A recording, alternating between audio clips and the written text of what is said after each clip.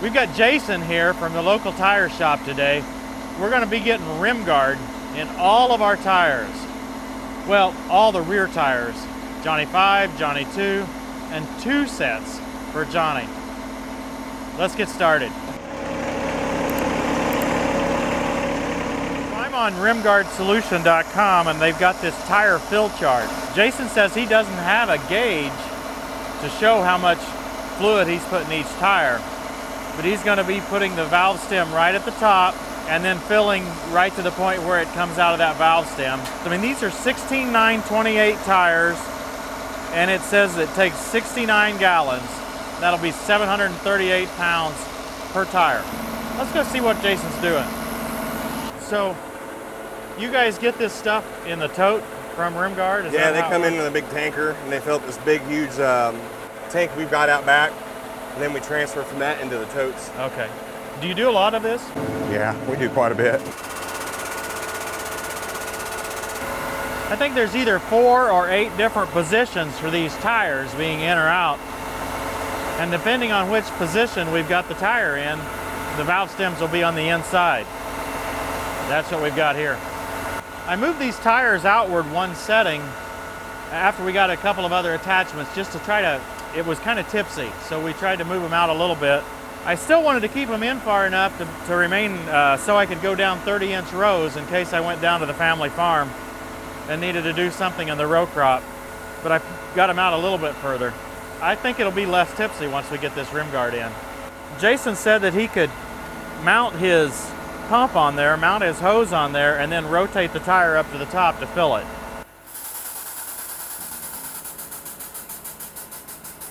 Jason, do you use much calcium anymore at all?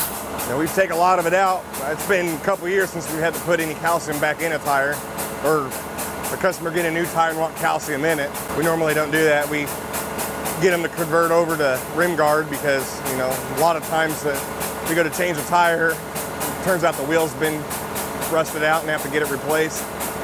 So for how much money they just put into a new tire and a new wheel, last thing they want to do is put calcium back in it, so they'll just like put rim guard. The guys in big ag with the bigger tractors, do they use fluid anymore, or are they pretty? Yeah, they still do. They end up putting rim guard instead of calcium back in their tires just because over the years they'll just be driving through bush hogging or running into a field and they'll just tap the valve and the valve will bust out and because the hole's wallered out from the rust. I'm just in the way on this project. I'm not doing anything except for asking silly questions. I'm going to replace the valve stem caps that were on it with these ones. Okay. Just because the ones that are on it don't have any rubber grommets, and that's got a rubber grommet in it, so it'll better seal the tire from losing any air. Makes sense. So you can tell how full it is, you can hear the difference? Yeah. My hearing's so bad I can't hear it. So what just happened there? I saw it swell out against the rim. I'm sucking out the air and replacing it with rim guard. Okay, so you sucked out too much air for a moment there. No, I sucked out just enough to where it's not going to be too much pressure on the pump. Oh, okay. When the lever's that way, you're sucking air. When the lever's this way, you're not sucking air. Yeah, you can put your hand on top, you can feel a rim guard going into it. Yeah. Okay. When you got an air water valve, it's actually a faster process because you're not going through a small hole, you're going through a larger hole. Okay. We'll try to show you this air water valve. I've never even heard of this. When we're working on Johnny 2, I think the stems are on the outside. So we'll show that air water valve and talk about that a little bit on that smaller tractor. When I get done with this one, I got some air water valves I can show you. It's not even hooked up to the wheel. Okay. Do you do a lot of compact tractors? Yeah, we do every kind of tire.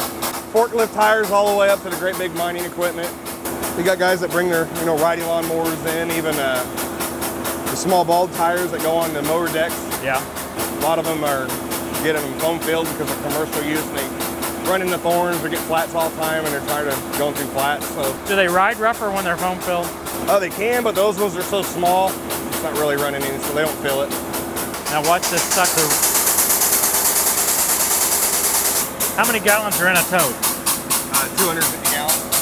Well, that one, there's over 300 gallons.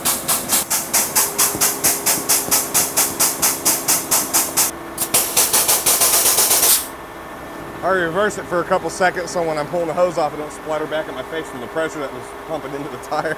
Do that a couple times, you'll never forget again. For the rest of the day too, I bet. The way that stuff smells. Yeah, makes you not want to eat soy sauce again. It's interesting you have the pros do this. They don't spill very much. You guys might be wondering why we use rim guard or why we use any fluid in the tires at all. Well, it's very effective rear ballast. It's not very costly. It's out of the way. You know, any other ballast we hang on the outside anywhere is, well, it's hanging on the outside. Once we put this in, you don't even know it, right? Except that we see the behavior of the tractor work better. This ballast will help a lot for the side-to-side tippiness because it's going to be a low center of gravity. It'll help to some degree with the loader because it is on the rear of the tractor. It'll help to some degree. It doesn't really help with relieving front axle stress on the loader because of where it's located. 3-point hitch ballast is much better for that, right? Because the pivot point becomes the rear axle, and that begins to take some weight off of the loader. But what we find is that you need all kinds of ballast. And this type of ballast, being always on there and out of the way, really works well for us. What you doing now, Jason? Filling the air back up into it. Yeah, but these are air water valves right here. Okay. And this part right here unscrews. That's the air water valve insert. So basically what happens is you got your rim guard gun that screws into this. That's actually what holds it because this part's anchored to the wheel. And this plunger goes down, and that's what actually unscrews the air water valve insert once you have the cap removed. Okay, so you push the plunger down and then you unscrew the... Right. It's like if you have the air water valve insert. So it'll be sitting on the wheel just like this. You'll essentially screw your gun onto the air water valve. So at this point, the tire still hasn't released, not until you press that. Right, not until you press this on there and you unscrew the air water valve insert. A lot of times you want to pull it back because there's enough air pressure in there. Oh, it pushes it back itself. Okay. So the air water valve is held in here. Yeah, out of the way of the chamber, so that way you can pump in fluid and release the air without any obstruction. And then when you're done, so you don't lose any of the fluid or lose any of the air and make a bigger mess than what's already going to happen, screw it back on and it'll stop, release it, and you can unscrew the gun from the air water valve.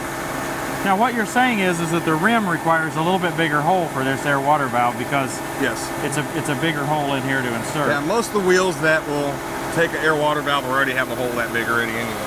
Yeah. Like some of the smaller tires like that one over there has a small one for just a low pressure rubber pull through. It won't have a larger hole.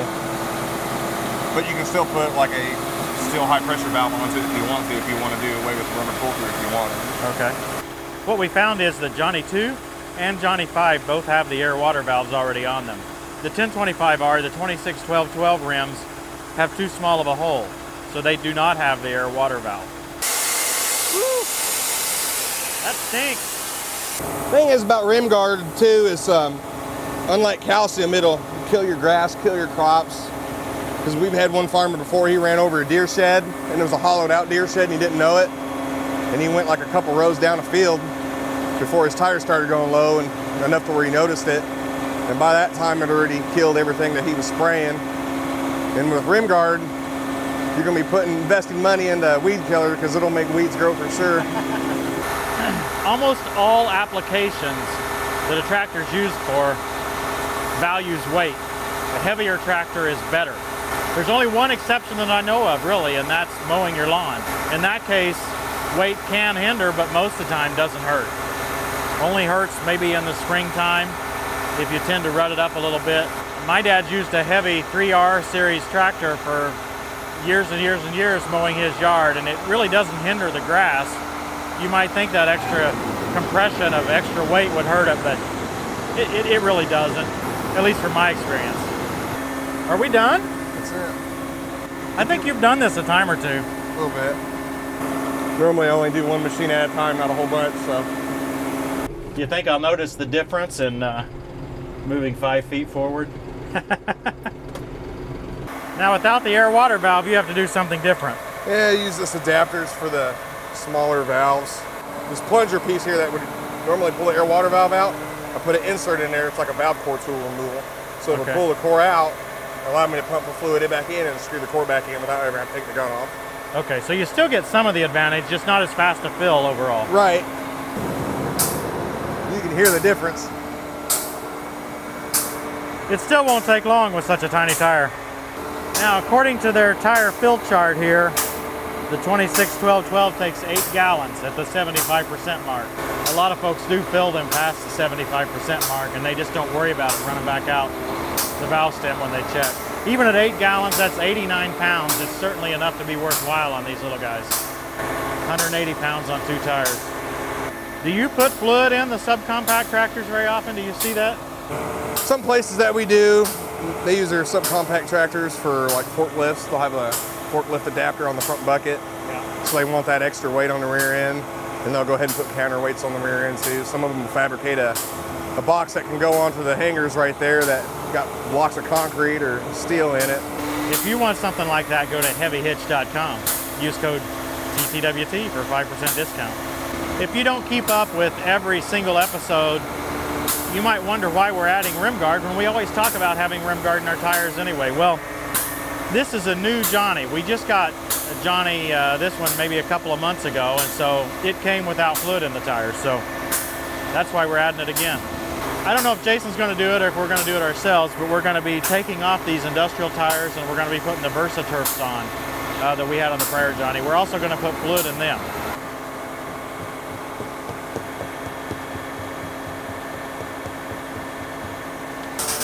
One thing I'm noticing is the precision with which Jason is working.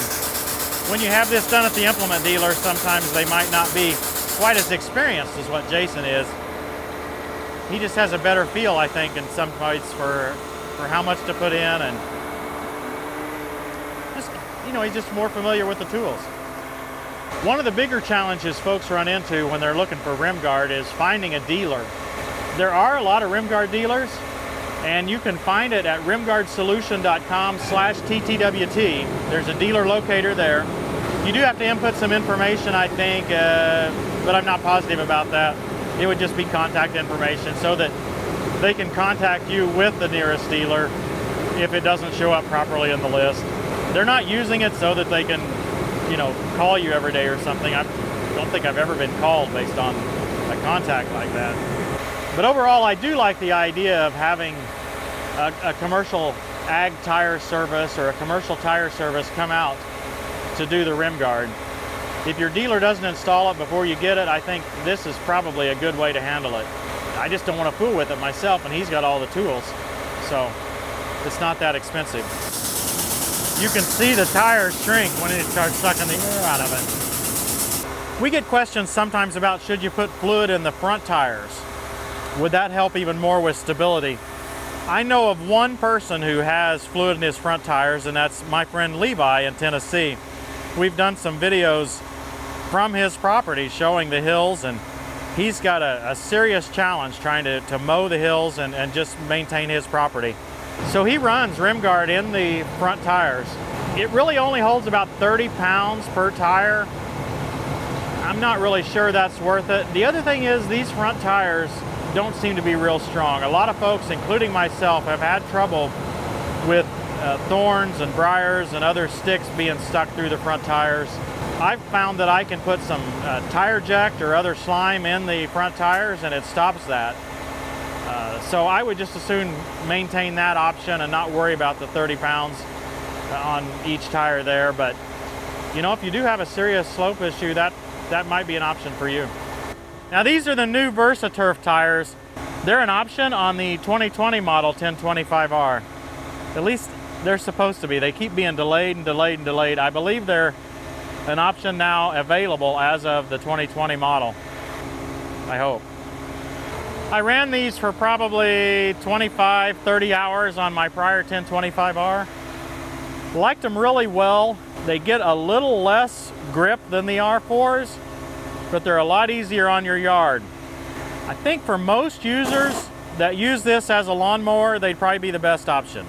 If you're using their tractor exclusively as a loader tractor or pulling implements, not mowing your yard, you're not worried about your grass, I'd go ahead and get the R4s. I think they are going to get a little more traction for you. We decided to get fluid in both the VersaTurf and the R4s. Maybe we might do some comparisons between them later on. We'll see how that goes. But I thought it would be best to have fluid in both of those. We have a set of the turf tires as well. We could also try those. We're not going to put fluid in those because that would be the one scenario where you definitely wouldn't want fluid, right? Is if you're 100% using your tractor for turf applications. You know, in this era where we talk about things being made in the USA, that's an interesting part of this product. The beets are grown in the USA. The product is then made in the USA. You're helping America's farmers. You're helping America industry that does the processing. Nothing more US based than this.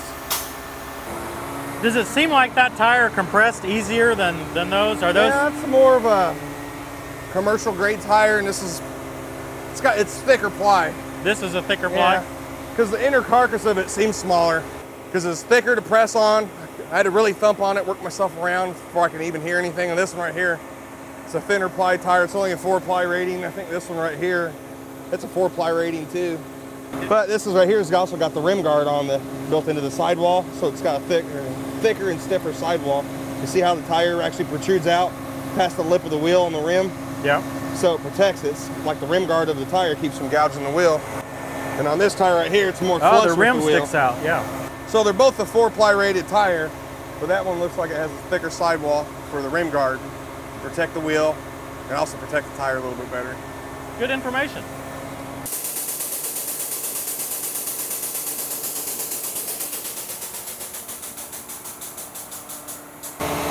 These are a radial tire, and those are bias ply tires, the other ones. Oh, bias are stiffer.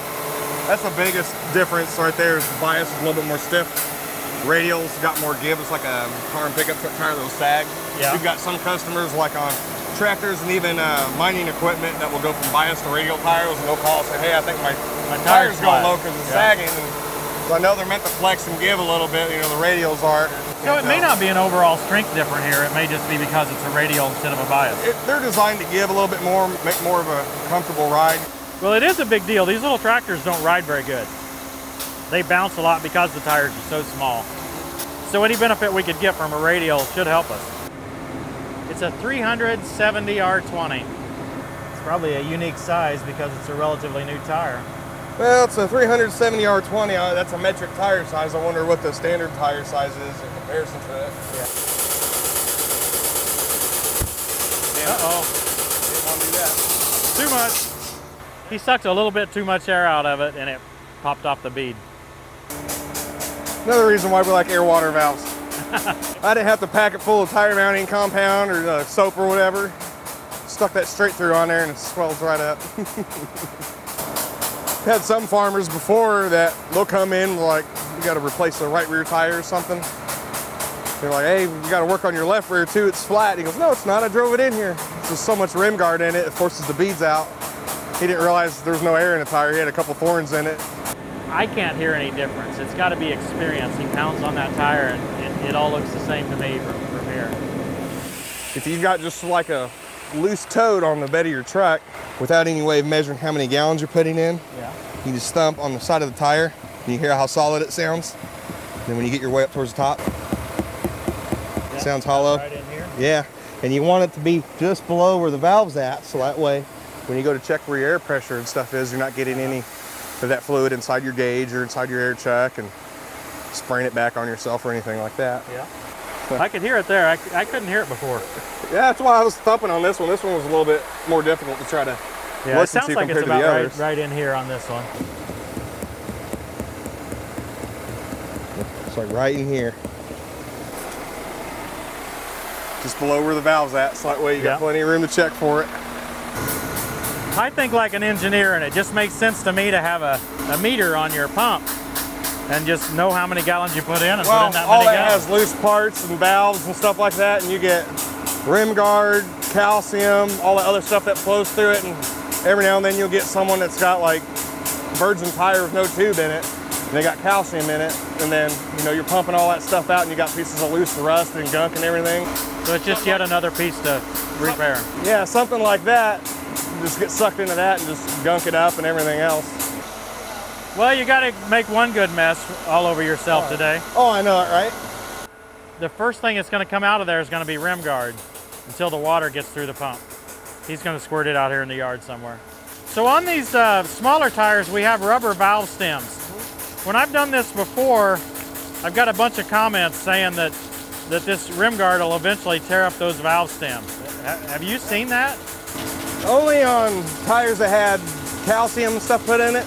Okay. Because the calcium will actually have a reaction with the brass fitting in there and it'll cause it to separate. So it won't be nothing just to simply touch the valve and then the brass insert inside the rubber pull-through will come out. But I've never seen that problem with rim guard before. Okay. And as long as you have a tire that's rated at like say 45 PSI and a low pressure rubber pull-through valve that's not rated any more than what you're putting into it, you shouldn't have any problems with it.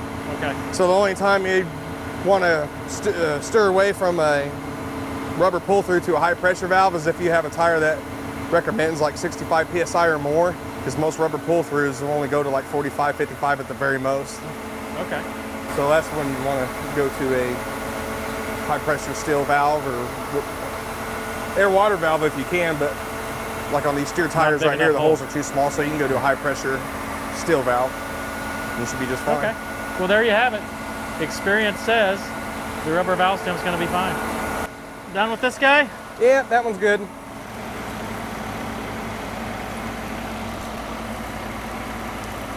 We chose not to put fluid in Vinny because he's mainly for turf applications. There are times that I could probably use it, but I don't really want it in the outside duals because I take them on and off and they would be awfully heavy to wrestle around if I had fluid in them. I don't think I really want that. So we're going to leave him with no fluid.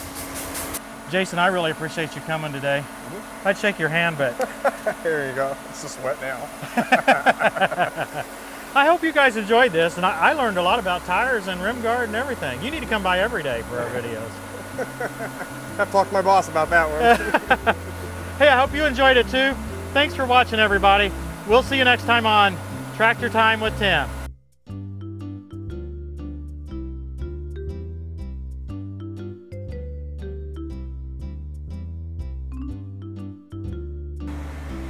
What do you think, Mary?